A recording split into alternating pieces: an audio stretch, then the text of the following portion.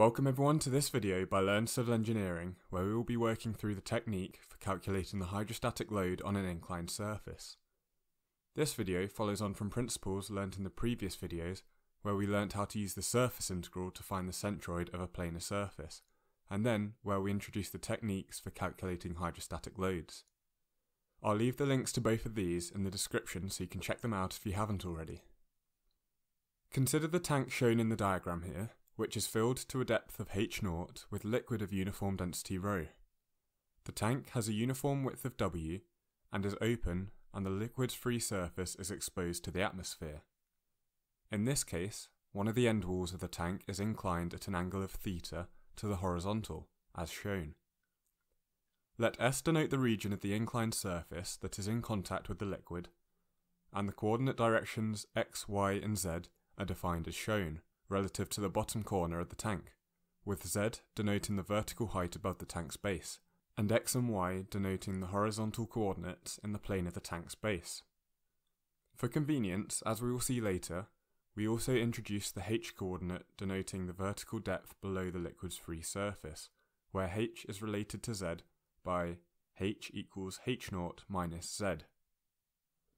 With this information, and the techniques learnt in the previous videos, we will now work through how to calculate the hydrostatic load, F, and its corresponding centre of pressure that acts on the inclined surface of the tank. As we've seen in previous videos, the magnitude of the load, F, is given by F equals the surface integral of P with respect to A. Additionally, the load acts in the direction negative n, where n is the unit outward normal vector to the inclined surface. As the surface S is inclined, we must introduce a new inclined coordinate, which we will call u. This new coordinate will be a measure of the distance down the surface starting at the free surface of the liquid in the direction parallel to the plane of the inclined surface, and will allow us to perform the integral from the equation above in the plane of the surface S. The inclined coordinate, u, is relative to the vertical depth coordinate, h, by h equals u sine θ, and the surface S has an area of A equals W L0, where L0 is the liquid's depth relative to the inclined coordinate u, as can be seen in the diagram. L0 is related to the vertical depth h0 by h0 equals L0 sine θ, and just from looking at the diagram, it is clear that L0 is greater than h0. The gauge pressure is given by P with respect to the coordinate direction h equals ρgh, for h equals 0 to h equals h0. And so the equivalent gauge pressure in terms of the inclined coordinate u is P with respect to the coordinate direction u equals ρgu sine θ, for u equals 0 to u equals L0. Notice here we simply substituted our expression for h from above into our equation for the gauge pressure distribution. Now, our equation for the magnitude of the load F can be evaluated using the above expression for P equals P with respect to U. The surface S has uniform width of W, and so the integral in this equation can be evaluated by defining a thin strip of area, dA equals W du, which we can visualise with this illustration here.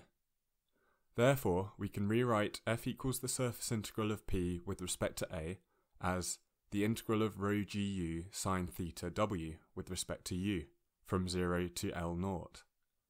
Furthermore, we can factor ρgw sine θ out of the integral, giving us ρgw sine θ times the integral of u with respect to u from 0 to L0.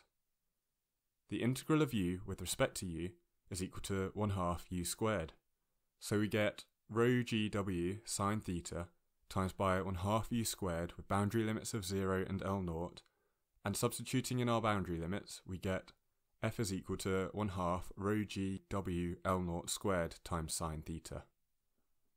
Recall that the area of the surface, A, equals WL0, and that H0 equals L0 sine θ. Therefore, substituting in the expression for A first, F is equal to 1/2 ρg L0 sine θ A, and then in terms of h0 rather than L0, we get F is equal to 1/2 ρg h0 A. In the previous two videos, where we calculated the hydrostatic load on a horizontal base and a vertical end wall, we worked through the calculations for finding the centre of pressure in terms of the horizontal x-coordinate, even though you could determine it using intuition. In this case, for our inclined surface, we can use our intuition again, and by symmetry, we could tell that in terms of the x-coordinate, the centre of pressure, Cp, must lie along the vertical centerline of S. If you would like to see the manual calculations for determining this, the links for the previous two videos will be in the description below for you to check out.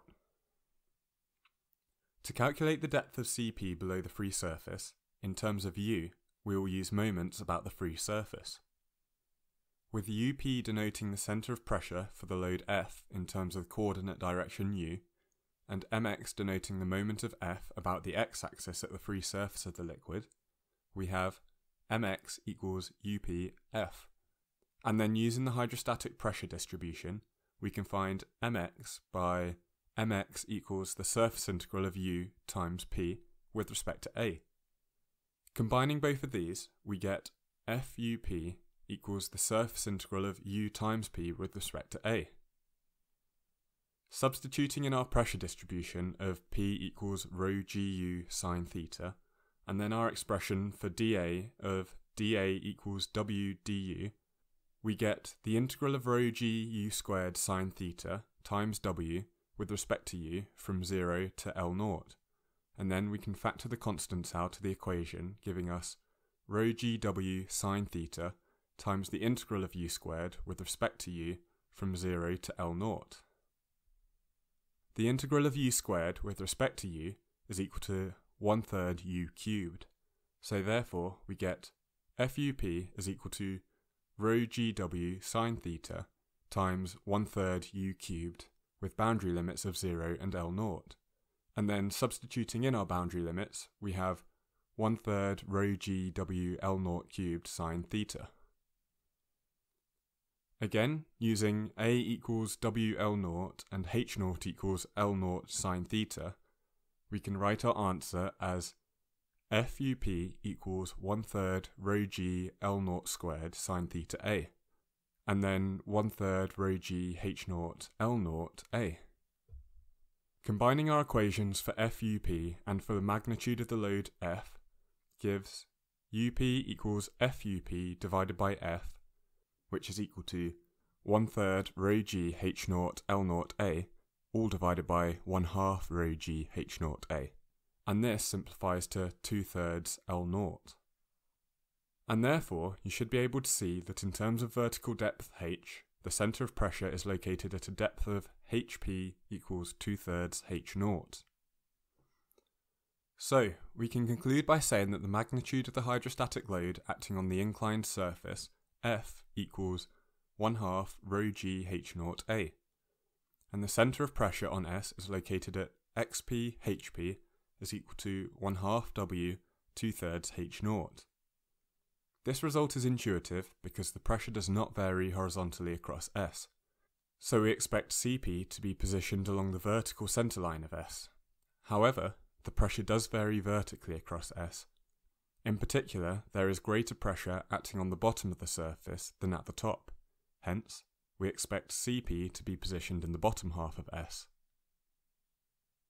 Note that in terms of the z-coordinate, Cp on S is positioned at XP ZP is equal to 1/2 W 1/3 H0. Now, we have seen how to calculate the hydrostatic load and find the point of action of that load on horizontal, vertical and inclined planar surfaces for homogeneous liquids. In the next video, we will work through an example for calculating the hydrostatic load and point of action of that load on a vertical end wall with a continuously stratified liquid, where the density of the liquid increases with depth below the free surface. This has been a video by Learn Civil Engineering. If you have found this video useful at all, please leave a like and subscribe to the channel to show your support. If you do have any remaining questions or would like me to cover a specific topic, please leave them in the comment section below and I will try to respond as soon as possible. Thank you for watching.